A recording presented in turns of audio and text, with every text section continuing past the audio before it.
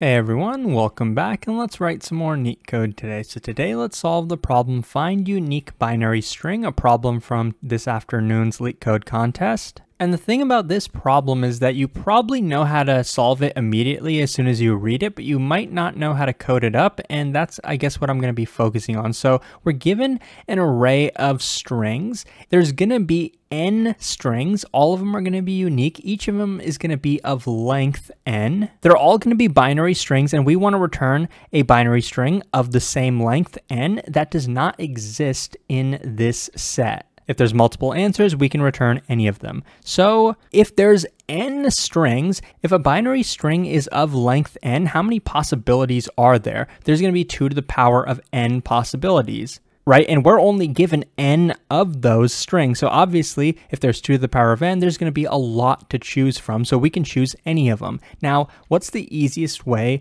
to do this? Since there's a guaranteed solution, we can just start at, the 0, 0 case and then just start adding and then continuously trying a new string and seeing, does it exist in this set? If it doesn't exist in the set, then we can return this as the solution. If it does exist, then we're going to go to the next string. So we'll just add 1 to this, right? So it's a binary string, add 1, and then we try this. Does this exist? Okay, right now, yes, it does. Then we'd add 1 more. And then we'd get this string, right? This binary string. Okay, does this exist? Yes, it does. So then we add 1 more. Okay, now we get 1, 1. So 1, 1 does not exist in here. So then we can return this as the solution. That's the one that we returned in this case. We could have also returned 0, 0.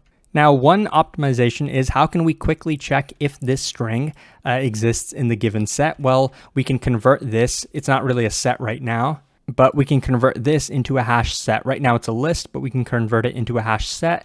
What's the time complexity of this going to be? Like, since we're brute forcing it, how many attempts, how many numbers is it going to take us? How many times are we going to have to count before we can find one that's in this set? Well, there's only n in this set, so worst case, we have to try n plus 1 different strings, and that's the worst case. And then when we're checking the operation, does the string exist in the hash set? Is that going to take some extra time? Well, the string is of length n, and to hash a string of length n, it is going to take an n time operation. So overall, the time complexity, this can be reduced to n, so we can just say the overall time complexity is n squared, where n is the length of any particular string.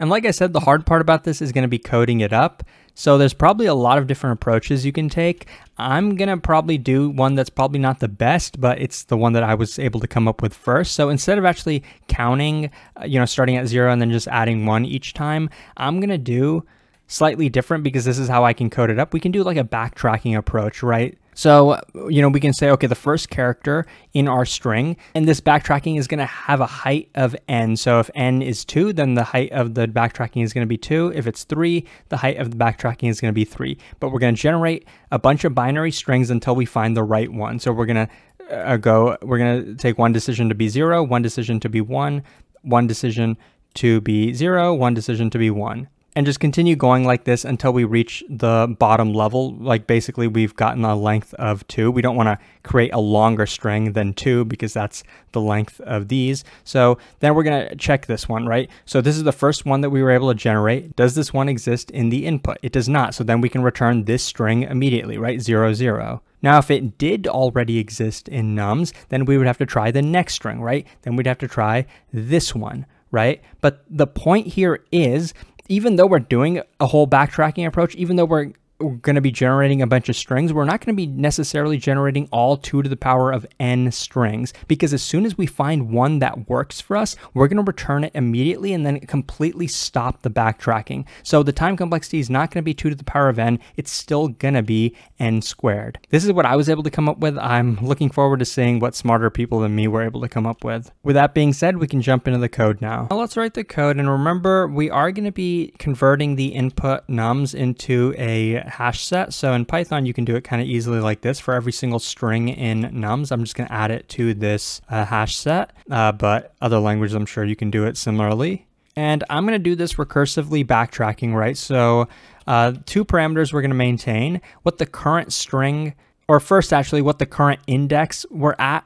right? So what position that we're at in the string that we're generating and whatever that current string actually happens to be so far. And what's the base case going to be? Remember, we're going to stop as soon as we've gotten n characters. So as soon as our index I is equal to the length of the input nums, then that means we have made it as big as it can be. So that's going to be our base case. I'm not going to handle this just yet. First, I'm going to tell you how we're actually going to call this backtracking function. We know this backtracking is guaranteed to have the correct result, right? So we'll pass in 0 at the beginning. That's the index we're going to start at. And for current, what are we going to pass in?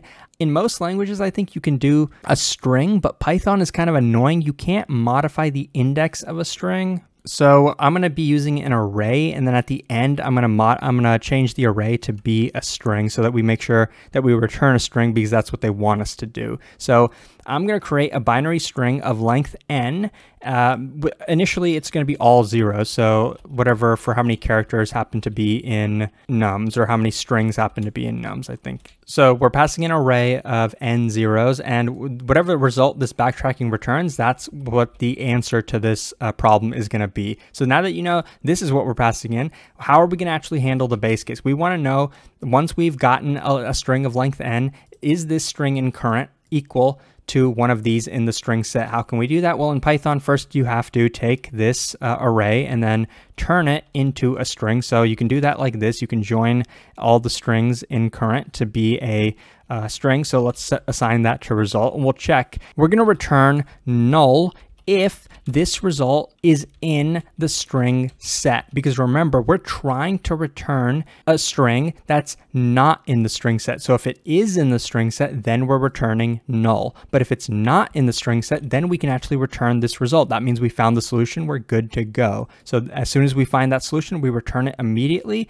and then we stop our function. If we don't find it, then we obviously have to continue. So then we do our backtracking, right? So like I said, we're going to only have two choices. So we're only going to call the backtracking 2 separate times. We're going to obviously for the index pass in I+1 because we want to shift to the next position each time. For current, we're just going to leave current as it is. So this is kind of the case where the position at index I is just going to stay as 0, right? This is the decision where we choose 0, and then we'll get whatever the result was returned to us. And if that result is non-null, right, because we're returning 2 possible values, either a string or null value. So if it's not null, then we're going to immediately return. This step is important because we don't want to generate extra strings that we don't need to. If we find the result, we return it immediately. Unfortunately, this is going to, basically, I'm going to have to copy and paste these 2 lines. And I'm pretty sure there's probably an easier way to do this code. Maybe you don't even need backtracking, but that's what I was able to come up with. So if there's a cleaner way, let me know. But for now, I'm just going to copy and paste these 2 lines. So we're going to do the exact same thing, except we're going to change our decision, right? Instead of choosing 0, we're going to change our decision to be 1. So at index I in current, instead of,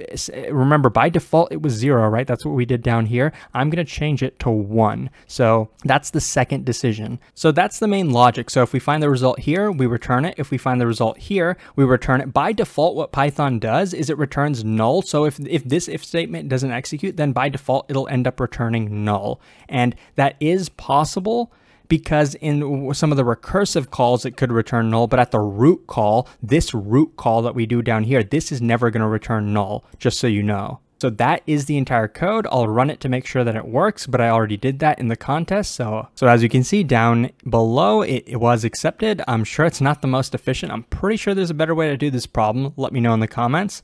But I hope this was helpful. If it was, please like and subscribe. It supports the channel a lot. Consider checking out my Patreon to support the channel, and hopefully I'll see you pretty soon. Thanks for watching.